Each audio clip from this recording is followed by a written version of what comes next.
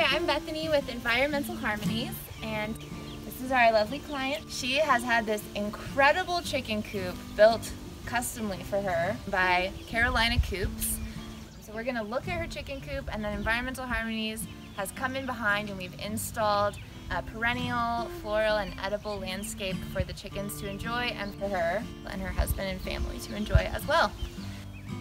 So can you show us your incredible chicken coop and introduce us to your babies? Absolutely. So these 15 babies, they're 8 weeks now, and they're growing and learning, and the rest of them are growing up very quickly, and they're very happy. And this is their outdoor run.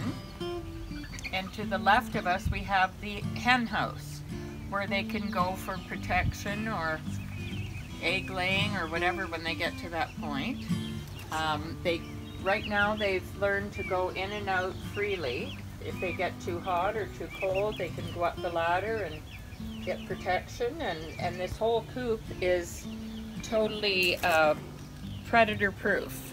It really is. Oh my gosh, the lengths that have been gone to make this whole space so predator proof. These are going to be the most loved and happy chickens, I think, in the whole world. Right.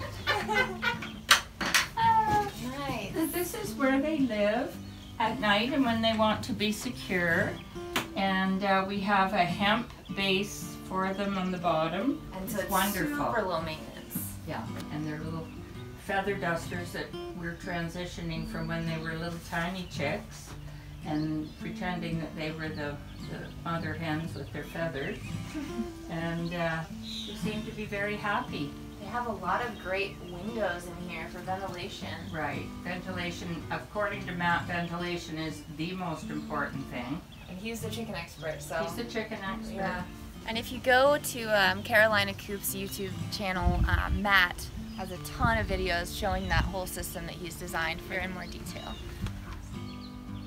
So we have special locks on the run so that little raccoons and things can't operate them. Hi, girls. Hello, ladies. How are you?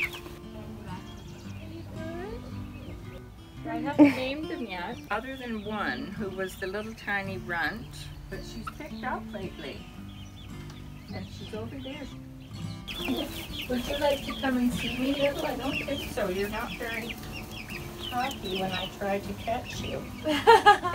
These are the most friendly chickens I've ever seen. Oh, are you happy, little girls? Yes, you are. And Wow. sometimes you let me pet you. It depends how happy you are. You have a lot of accessories for them in here. Could you tell us what's going on? Well, we have a dust bath going on, and they love to roll to protect themselves from mites and fleas and anything like that. Right now you're just eating and you don't care. And they love it. Wow. Well, they are just incredible. Good job with them. They're so friendly and clearly just so happy. Yeah. Is now a good time to go look at the garden? Absolutely. So how did this all begin? So Matt was installing our chicken coop, and he remembered that there was this fantastic girl who had installed a project in Santa Fe who he was wowed about. And he said, you have to meet this girl. Her name is Bethany Latham, and she does wonderful things with landscape. And we said, okay. So we called her. She was here the next day on a flight, and 2 weeks later we have this wonderful fairyland of chicken magic. Yeah, it's been the best experience. Oh my goodness. And it's exactly what we love to do with Environmental Harmony, where we can install a landscape that's perennial plants, that's good for the earth, that are going to just grow and be more abundant. And I personally just love chickens so much. So being able to design a garden for chickens was so fun. So we'll walk you through the garden and I'll answer any of the questions that you have. Great. We've been here all week digging dawn till dusk basically. My crew has just been killing it. Amazing. I'm so proud of everyone. So this is mostly an herb garden? This is, yes. And that is because The qualities of the herbs will help to deter pests from wanting to get into the chicken coop. Insects, rodents, things like that. So we have a lot of thyme and mint and oregano growing through here, rosemary, lavender, and a lot of these are flowering too, so they'll just be so beautiful. Oh my gosh.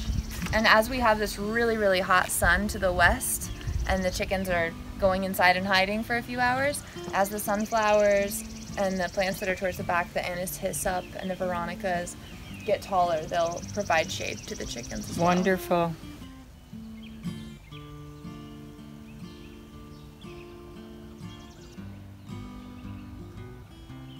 Well, let's check out the chicken run. Oh, you lucky girls. I know. Lucky, lucky girls. Oh, sunflowers. So beautiful. So we've actually planted and seeded a lot of the really big sunflowers that will have the seeds for them all throughout here. So Wow. in probably a month or two, you'll start to see sunflowers just shooting up right and left. And this will be great. I mean, the chickens are going to scratch and peck and just go nuts for all of these herbs. And that'll be so good. Mint is super good for them.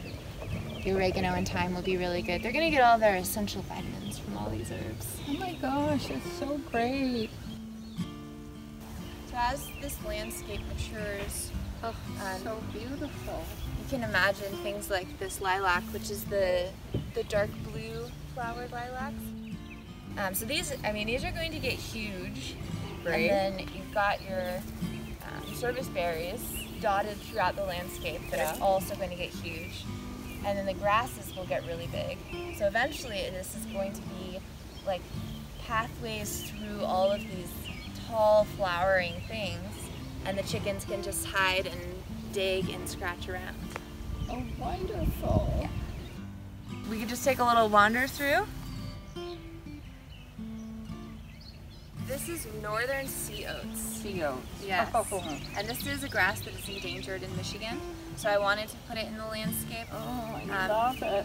just to add some more love to this the part. land here, and also because it's so beautiful. I mean, these little delicate oat fronds, and they'll get bigger. This gets to be about 3 or 4 feet tall, so it'll get a little bit bigger. Sea oats. Oh, I know, I love that beautiful. plant. And then variegated river birches mixed in with butterfly bushes and roses. Most of these perennial shrubs that I selected for the landscape are going to get pretty big. Great. So this will be really full, and I just can't wait to come back, and like 3 to 5 years, this place is going to be totally transformed as these plants reach maturity.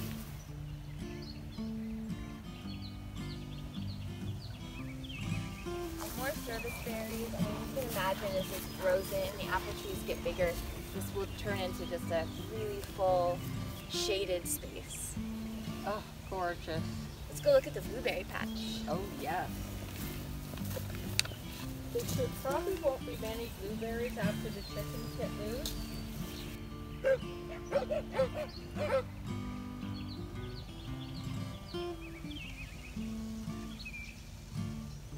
Now, how will they grow?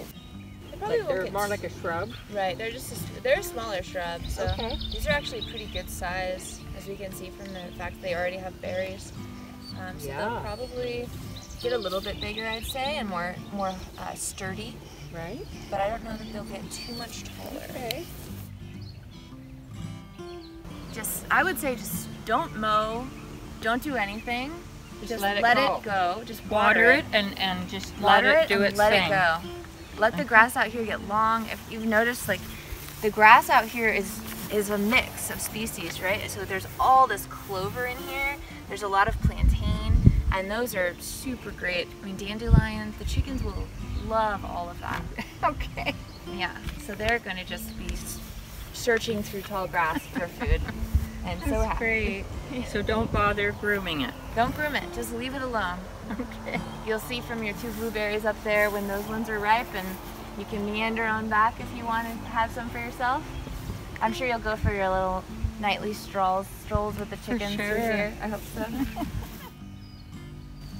And the little rock pads. Yeah, we found so many nice river rocks. I love that. So you've got your little paths to different areas of the garden, and then the path up to there. So these are climbing roses as well. So these guys, my dream for them is to just cover this in a swath of flowers and fragrance. They all smell amazing. So these are climbers. Yes, these ones at the front here are climbers all the way over to there. Okay. And then back as you go along the fence, you've got clematis intermixed with honeysuckle, which the chickens should love to eat. And also smells great. And that's a clematis? Yes, good job. This is a clematis. Oh my gosh, you're so pretty. Yeah, the clematis and the roses are going to be such a beautiful Oh my mix. gosh, this is like fairyland. Well, I've already ordered furniture for here. We're going to be having coffee and cocktails and what have you out here. Yes, I hope you use this space a lot. I will, believe me. Good. Around the sitting area here for your comfort, we've put a lot of citronella, which smells amazing. Have you smelled it? We have to like find a piece to smell. And also lemon grasses that should help with the mosquitoes. But they just smell incredible. Yum. Beautiful. I know, I love it. What a great plan. Well, I couldn't be happier. Look at those lupines. Oh my God, they're so gorgeous. They are. It's wonderful. Thank you so much. Oh my gosh, it has been my pleasure. Thank you so much. It's been such a delight. I hope you're so happy with your I am coop thrilled. and your edible perennial chicken landscape. I am so thrilled. Yay. Thank you. Thank you very much. Summer saved me. All the structures of my time are insecure with false foundations, and I look for truth